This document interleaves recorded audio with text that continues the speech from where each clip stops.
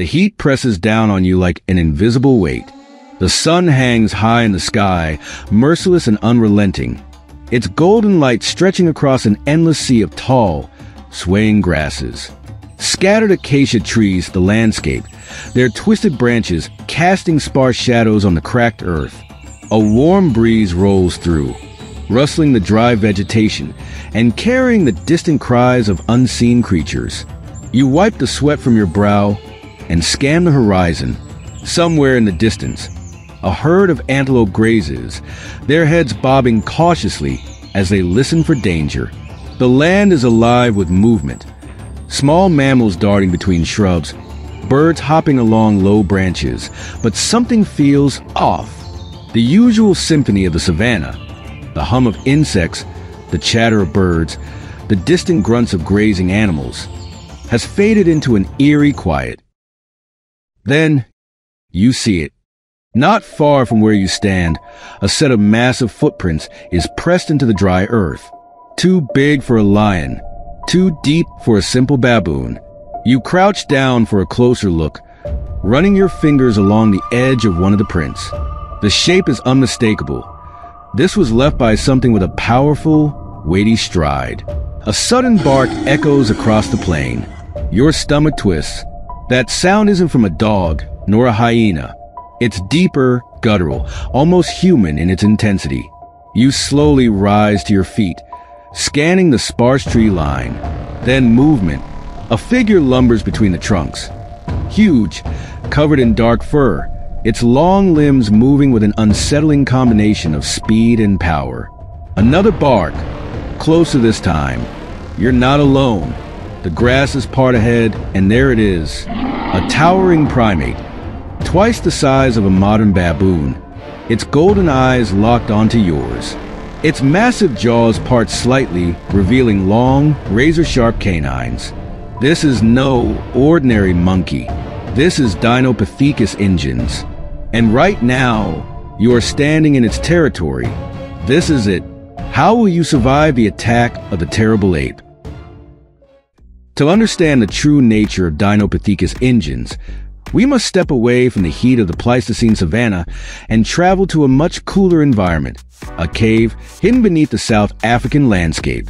It was here, in the early 20th century, that paleontologists uncovered the first clues about this extinct primate.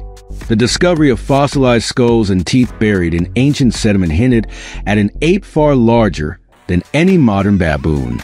In 1937, the British paleontologist Robert Broom was the first to officially describe this beast, giving it the scientific name Dinopithecus, which translates to terrible ape, and the name was well chosen. Unlike the baboons of today, which max out at around 30 kilograms, some Dinopithecus males could weigh up to 77 kilograms. That's heavier than the average human. But size alone wasn't what made Dinopithecus terrifying. The analysis of its massive skull revealed an animal built for both intelligence and power. Like modern baboons, it had large canines, suggesting that while it primarily ate fruits and plants, it was more than capable of supplementing its diet with small animals, or, if necessary, using those teeth for defense. What made it even more dangerous was its habitat. Unlike apes that preferred dense forests, Dinopithecus thrived in open grasslands, much like modern baboons and geladas. This meant it likely spent most of its time on the ground, moving in large troops, foraging for food, and defending itself against the many predators of the Pleistocene. Imagine lions, hyenas, and even early humans sharing the same territory. The competition for survival would have been fierce. But how exactly did it defend itself? Modern baboons provide a clue. They are highly social, living in groups where the strongest males protect the troop from threats. They use intimidation tactics, loud calls, flashing their teeth, and even chasing off intruders. If cornered, baboons don't hesitate to fight, and their bites are powerful enough to seriously injure or kill. If Dinopithecus behaved similarly, it wouldn't have been an easy opponent. It may have relied on sheer size to deter threats, but if forced into a confrontation, its speed, intelligence, and deadly bite would have made it a formidable adversary. So now that we know what we're dealing with, a massive, intelligent, and potentially aggressive primate that roamed the open savannas. Let's return to our story. How will you survive this encounter? The Dinopithecus stares you down, its golden eyes locked onto yours. You freeze, unsure of what to do next. Running blindly could be a mistake. This primate is fast, likely faster than you. Fighting is out of the question. Its sheer strength would easily overpower you. You need a plan. Desperate, you hit the ground and stay completely still. Maybe, just maybe, it will lose interest if you don't move. After all, some predators ignore prey that doesn't react. You hold your breath, trying to remain motionless. The Dinopithecus approaches cautiously, sniffing the air. For a moment, you think the plan is working. But then, with a sudden burst of aggression, it lets out a sharp bark and lunges forward, swiping at the ground near you. It's testing to see if you're truly lifeless. You flinch, and that's all it takes. The Dinopithecus knows you're alive. It's not fooled. You need another strategy fast. Your mind races. You remember that baboons and other primates are intelligent creatures.